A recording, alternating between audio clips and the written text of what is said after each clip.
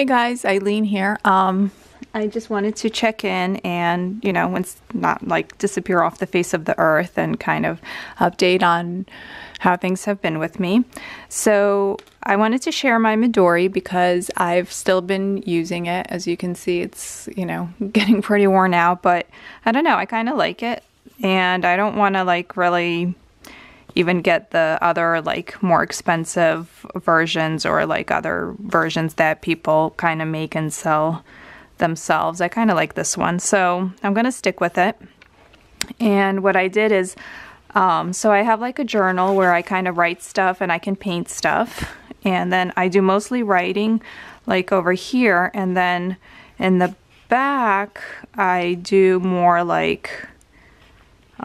drawings and stuff and ideas for drawings and stuff.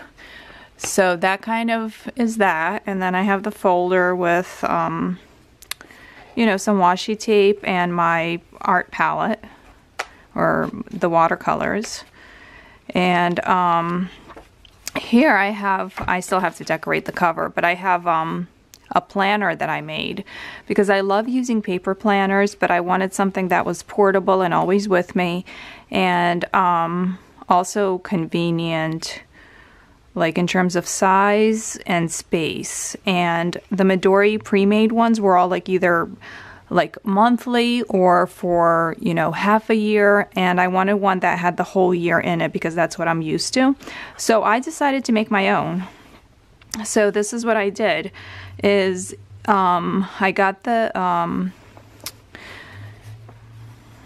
my gosh, what it's called. Anyways, here's how it looks. And I kind of used each page for a week, and there are, I think, 64 pages, so it's plenty for 1 year's worth. So each page is, and it's been working out really well. It's plenty, see, it's plenty of space to write everything I need, so it's kind of nice that way. It's exactly what I'm used to, and it's actually perfect for me. And it actually didn't even take that long, because once you draw one set of lines on the first page, then you can kind of see through the back of the page, so you just kind of go over it and then you just follow that over on this page, and then you just write in the dates and then the days of the week, and it's really not that bad. And let me see. So it goes like that, and then I made a year's worth of planning for 2018 just for sort of future planning at the end of the year in case I had something I needed to write in. And then I have a few, it still leaves like a few blank pages for notes. So just an idea I wanted to share with you guys in case, somebody was wondering. But really, at this point, you probably already have your own planners. So, and also I have been busy. I haven't been scrapbooking, but I've been busy painting. So I showed you one of my first paintings at my last video. So I'll show you some other ones I've made. So this is 5x7, and I'm going to be selling all these. I think I'll,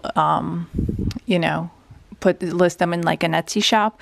So if you guys are interested, let me know, and I'll include a link. But so that's that, and I'm going to write my name and the name of the painting and the date on the back as well. That's that one.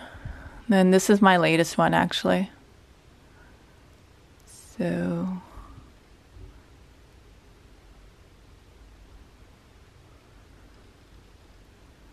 and this is an acrylic painting, so these are all in acrylics, but I am thinking of doing trying oils and stuff.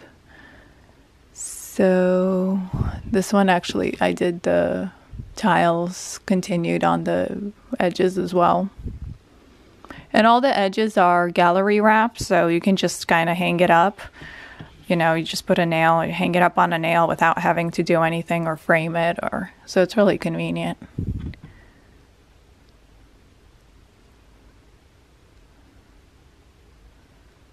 Yeah, so I've just been busy painting and just, you know, this is a 12 by 12, so it's about the size, well, yeah, it is the size of a scrapbook page. This one's called My Little Narwhal. I thought that would be funny.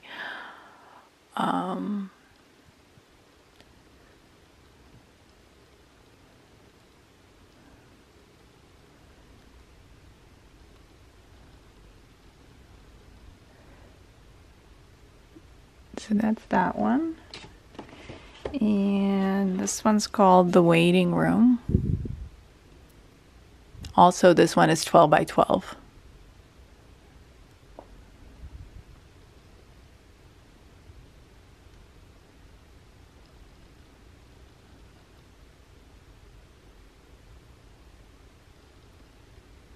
So that's that one.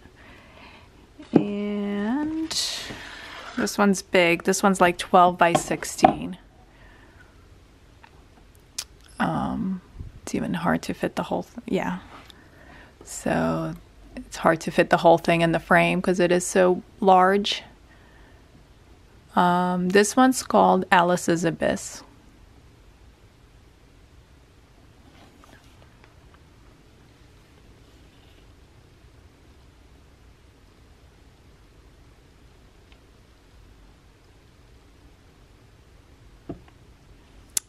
Oh, I wish I could get her. Here's her face.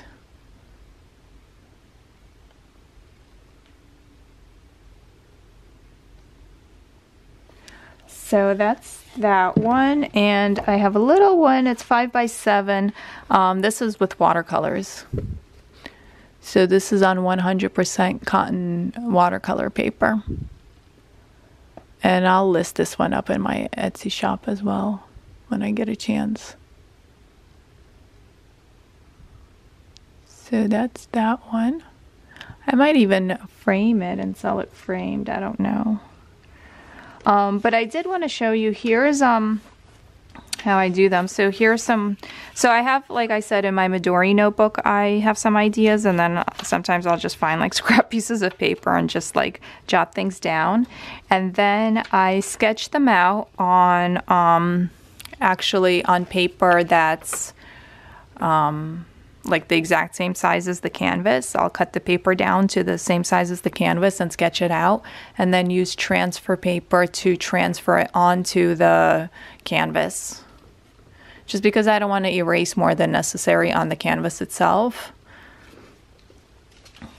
Like here's Alice's Abyss, and I actually folded it because I had sketched the whole thing out. And then here's The Waiting Room.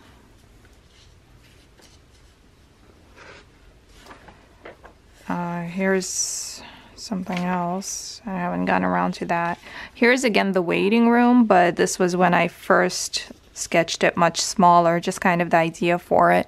And then I used the piece of paper to sketch out the actual thing. And then this is the shower one. I only did the girl because the tiles I knew I would just use a ruler and measure. And again, here's Alice's Abyss, kind of in its smaller version. And then I added, see, I changed a lot of things like in the larger version. Here's another one. I started painting this one on wood, but I really didn't like painting on wood, so I'm not sure if I'm going to continue it and finish it on the wood or do it on a canvas. I really haven't decided because I really was not a fan of the wood. And here's my next painting. I already did the sketch for it. It's going to be 11 by 14, I believe. And it's going to be like a jungle scene.